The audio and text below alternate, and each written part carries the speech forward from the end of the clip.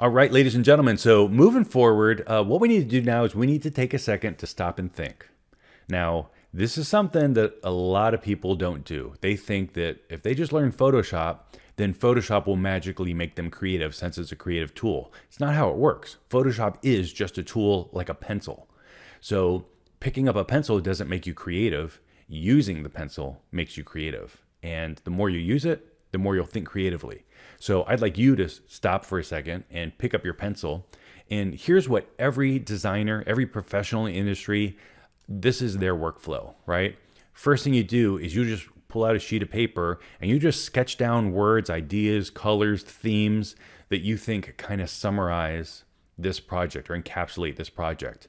And if I'm working with a client, I'm going to just ask them, give me 5 or 10 words that you think kind of wrap your company up in a nutshell. If you could wrap it all up in one word, the heart, the passion, the product, the customers, everything about your company, if you could wrap it up in one word, what would that word be? And try and come up with at least 10 of those, like 10 different words that, different facets or different ways of thinking about your company and what it really means and what you stand for.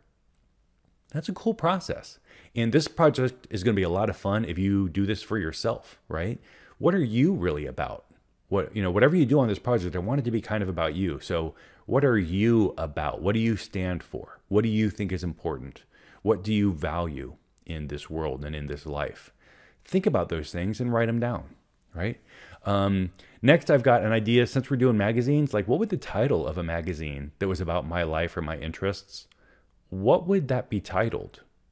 I don't know, and I tend to like kind of short, kind of insightful, thought-provoking kind of titles.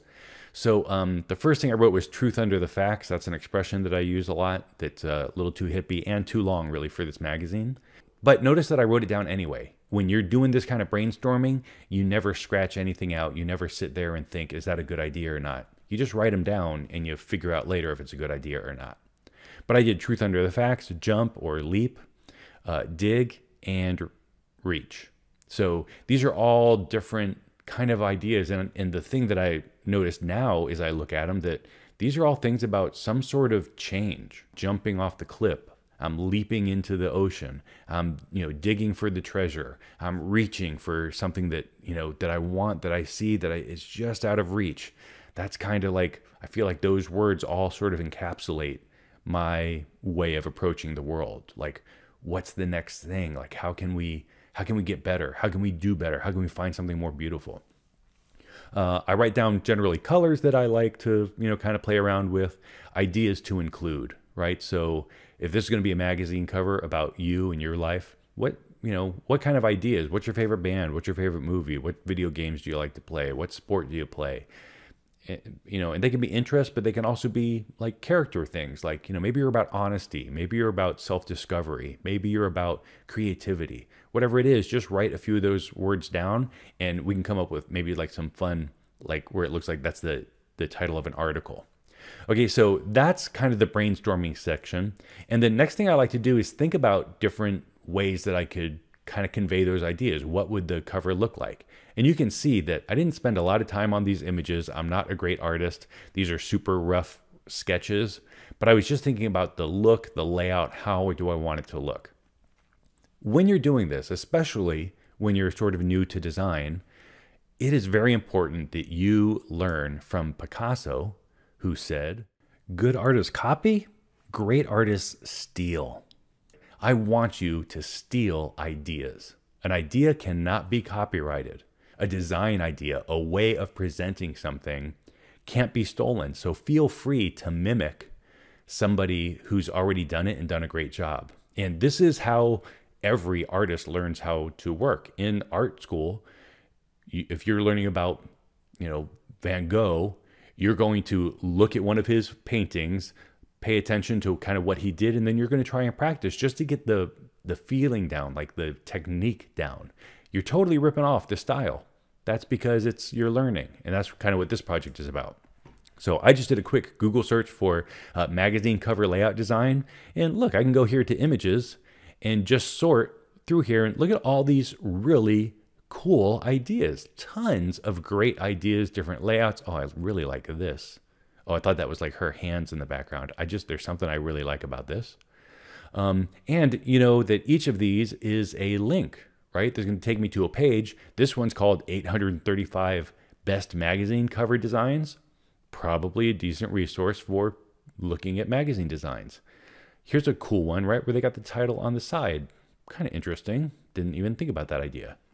So you can see that I'm just looking at ideas here, turning the title sideways. That's an idea. Having the text, I'm seeing a lot where things are like not straight. They're at an angle. Maybe I'm going to try that, right? So I'm stealing ideas from different people and I'm going to combine them in my own way. That's what creativity is.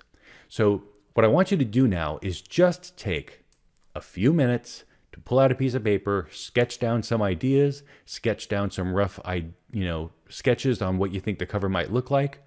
And here are, like I said, the ones that I did. I didn't want to take the photos. I found one where I've got photos of me jumping where I kind of got in trouble for this, but I took a trampoline, this little like exercise trampoline from my house, and I brought it into the classroom, and the students and we were just taking pictures of ourselves jumping off this trampoline and like all these kind of fun poses. Teachers don't do that because I got yelled at because they're like, a kid could break a leg. Nobody did, and it was a lot of fun. But anyway, that's what I'm going to use. I got this really cool idea using my word leap or jump or something like that. And I'm kind of like jumping through and breaking through a wall that I'm going to take that letter P and just drag the stem down real far. And like I'm busting through the letter. So that's kind of my idea. Go ahead and look at different magazine ideas, get some ideas sketched down on paper, take 5 to 10 minutes and actually do this on paper and think about this. If this is done in a class, teachers grade them on these sketches. It's the most important part. We got to think before we start doing. All right. So in the next video, we're going to start talking about some of the tricks and tips that we can use to get a really cool magazine layout from idea to reality in Photoshop.